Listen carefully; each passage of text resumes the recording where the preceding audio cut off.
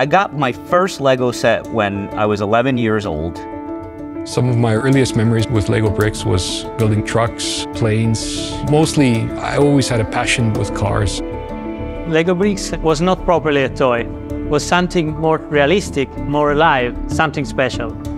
Hi, my name is Dario Tomrad. I work for Audi as an exterior designer. My name is Julian, and I'm an engineer in the Combine group at John Deere. My name is Riccardo Parisi. I work in Lamborghini Research and Development Department. Normally, I would build whichever set I got using the instructions, and then after some time, I would take it all apart, mix all the bricks together, and then I would start the creative process of building something completely new, completely different. That was the part which I enjoyed really a lot.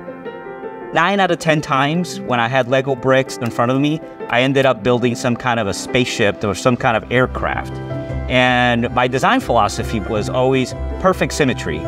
When I would open the box, the first thing I would look for was if there was any new cool piece that I hadn't seen before, I wanted to make sure that there were at least 2 of those so that I could balance the design of whatever I was building.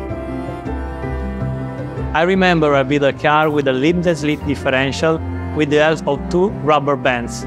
This car had to climb a ramp full of Lego bricks, very, very slippery. But incredibly, it worked.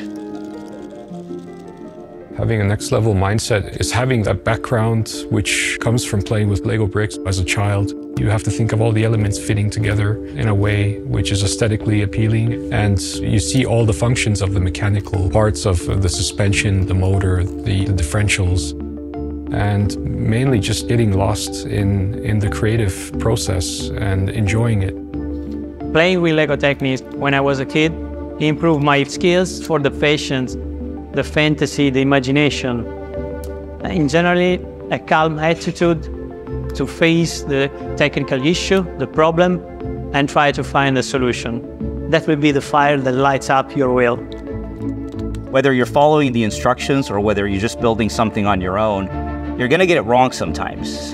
And you know you have to sometimes undo something that you've built.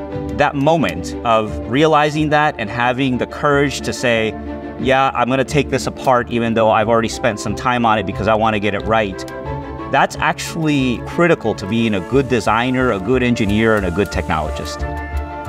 The advice I would give to kids is to do what you enjoy, what you're really passionate about, and work doesn't feel like work.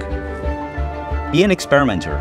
Experiment with everything. Always be asking, what if? What if we could build this better? What if we could design this better? Never give up. Never stop to ask why and try to understand how does it work. Don't be afraid to make mistakes and try. That, at the end of the day, is the meaning of play.